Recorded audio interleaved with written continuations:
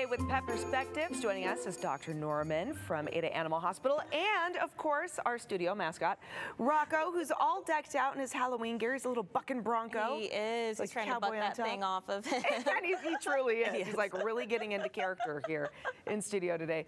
Okay, so Dr. Norman, Halloween, a super fun time for us all, right? Yes. But it can also be truly a scary time for our pets. It can, and there can be a lot of little hidden scary things. Yes. So I always like to remind people of that because we want our pets to participate with us. And so the biggest thing, Halloween candy and treats. I know, I mean, we're all buying candy, we all have it, it's out, our pets are going to find it too. So making sure that they're not getting into chocolate. I think most people know by now chocolate, really not good and can be pretty toxic for our pets. Xylitol is a hidden sugar in a lot of candies too, that we see a lot of low calorie sugars and treats, and so we want to make sure that our pets stay out of that. That can cause liver disease, be really, really toxic. And then raisins, I like to remind people of that. Some people try to do that for a little bit more of a healthy snack. Those are pretty bad for our dogs and cats too. So definitely want to keep out of all of that. All right, so not only chocolate, like you mentioned, the xylitol, raisins in particular, which consequently as well, you also don't want to feed your pet grapes. Nope, exactly. We want to make sure we're keeping out of that. Which some families like to use grapes to do like those fun like little Halloween trick things where you with the snacks, and also if you've peeled the skin off the grape and you feel it's supposed to be like a slimy eyeball. Kind of gross. Keep the pets away from that. Yeah, not good for them. What about costumes though? Yes, because I mean, we love to dress. I love to dress my pets up. Rocco's always in something. But you want to make sure it's not stressful for them. So think about them and their comfort. Are they still able to move? Are they going to try and tear it up and eat parts of the costume that then could get stuck in them? So you don't want to do that. So practice with them too. Also, don't have the first night you're putting that costume on be Halloween night when there's a lot of other stressful and scary things. Yeah, okay. What about trick-or-treating with your pet, right? We see a little group of kids here right now with one of their dogs. Families sometimes like to include their pets. What about when we're out and about in the community with our pets and other people have brought their pets as well? What are some things we need to keep in mind? We want to keep in mind that, you know, we're just being aware of our pets and that we know their limits. If your pet normally gets scared on walks and doesn't like other pets, don't take them out on Halloween. Be respectful for your pet and the other ones around too.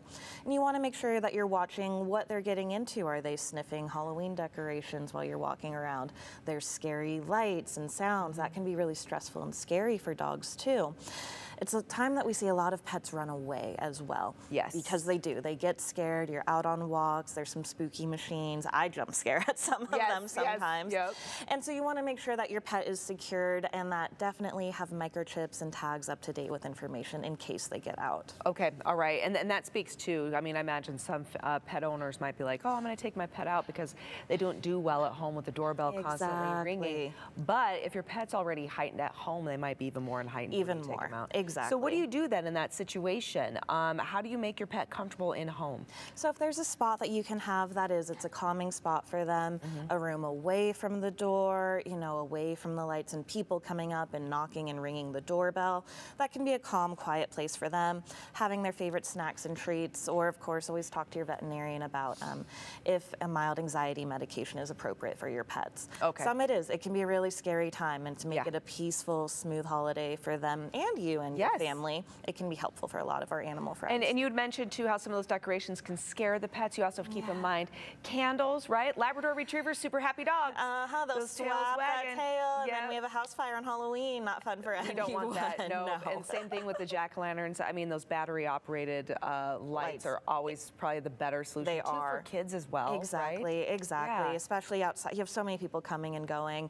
Let's, you know, fire safety, not have the lit candles out. And then also, too, we already talked about pet costumes, but adults, kids, we're dressing up.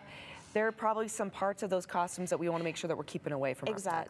Exactly. A lot of our face paints, makeups, glow sticks, those are a fun thing that dogs like to chew on. It's really enticing, but that's not good for them if they break that and swallow that. So just keeping our costumes away from them too, making sure we're organized so that our pets aren't getting into anything. Okay.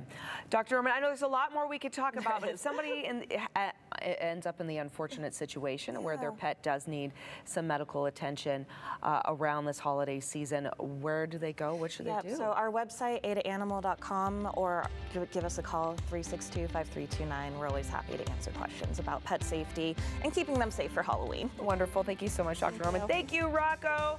Again, such a fantastic little studio mascot, little bucking Bronco. All right, everyone, stick around, because if you're like Rocco right here and you're gearing